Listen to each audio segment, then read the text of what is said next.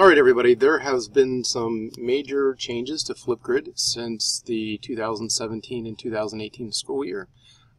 So this will be going out in one of my remind messages for Tech Time Tuesday soon, but Microsoft has bought out Flipgrid and has greatly improved the privacy.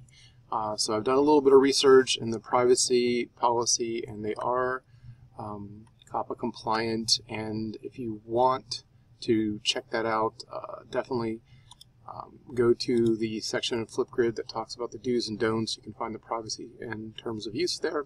So just like it was before, to get started, you just click on the educator login and you sign in with your Google sign-in, and everything looks the way it did before. Any previous grids from last year are going to be locked until you change the settings, and so we're going to go over that right now. So when you create a new grid, there's going to be new options. The first option is to use a school email domain, which is when the students would use their school Google account to log in, which is great because then it's sort of a seamless sign-on. There is another option to have students use a QR code where they just sort of scan it with the app and it takes them right to the grid or to the topic that they're going to respond to.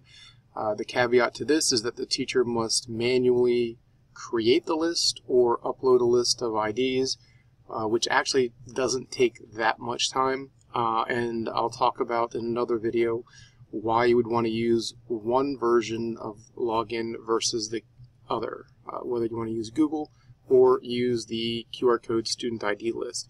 PLCs and public grids are good if you're working with teachers. These are not for students to be used, so that wouldn't be used quite as often. So we're going to select a school email, and we're going to give it a grid name. Let's call it sample grid.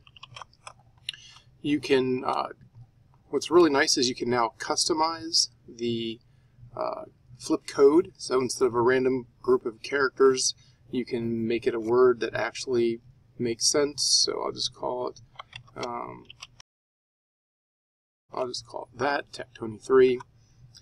You can choose a picture. I'll go with the elephant because an elephant never forgets, and so when you put things on Flipgrid, but there's all kinds of different themes that you can pick. So when you click next, you have to confirm the school email domain. So now with FCPS, so all students use my.fcps.org. You hit enter. I always add the regular fcps.org because then teachers can participate. Otherwise, they will be locked out when it reads the email address from their Google account. So once you do that, you just click Launch My Grid. A couple options here, and then you can click Customize Your Grid, and then here are the options. You can always change this code, which is really great. You can change the way the students log in. You can add or delete student email addresses here. If you want to be notified when new videos are added, you want to sort of just get an email saying somebody's posted something, you can turn this on and off here. Same with followers, but here's all the different settings that you can have. One setting that you'd want to decide is to allow the students to download their videos after creating a response. They won't be allowed to download any other students, but they can download their own, but only after they initially post it. They'll be given an option to do so, but after that they won't be able to download it, and I'll highlight that in an upcoming video. So here's another picture. You can actually use your own picture if you want. It's great for adding an animated GIF or some other kind of image that might be helpful. And once you are happy with all that, you can just click Update, and here are all of the settings. And just like before, you get a generic topic in every new grid called Introductions. There is the individual Flipgrid code for the grid, that when the students use this code, they go directly to the grid for introductions, whereas the customized grid code that we used up here takes them to the grid so that they will see any topics there and can individually select the topic that they want to respond in.